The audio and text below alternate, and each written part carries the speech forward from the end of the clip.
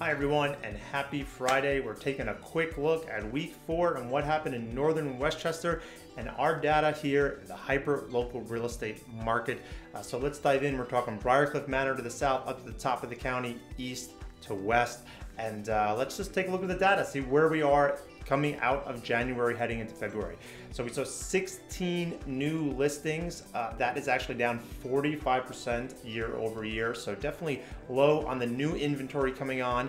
And we saw 18 units go into contract. These are single family detached homes. That's what we're tracking here, guys. So 16 new came on, 18 went into contract. Again, we saw this a lot last year in the peak of the season. There were more homes getting signed than were coming on the market. So we closed out the week with 231 homes active. That's another record low inventory number. That's down 54% year over year, and it's about the same as we left off the week prior.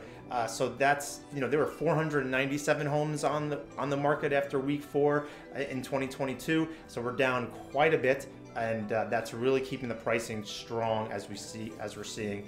And then again, guys, we're talking about this percentage, or how many homes are going into contract versus how many are active on the market. We saw again the 7.9% range, 8% range of homes going into contract, and that's a new data point we're going to start tracking every week to see if we can ever see a change in the market based on how many homes are getting signed and versus that are actually active. Options to choose from, right? Supply, right? So what is the demand versus the supply? That's what these Friday videos are all about. So before I let you go, one last thing, we're going to talk about interest rates. The average jumbo rate at the end of week 4, we checked this just this past Tuesday, was 6.03%.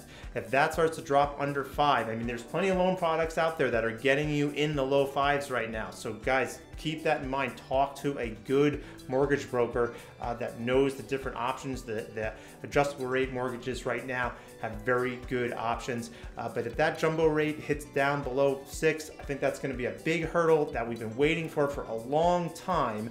And a 6.03% jumbo rate. If you're buying a $1 million home, you're putting 20% down. That puts your principal and interest payment under $5,000. And for those out there that are thinking about buying, that are concerned about their monthly, it's nice to be back under that $5,000 a month threshold on a monthly payment. So that's it for this week. Everybody have a great weekend. There's some great open houses. Just scroll down this email if that's what you're looking at this video from. And we'd love to be of assistance of any kind. Buy, sell, rent, or invest. 914-350-6091. Have a great weekend.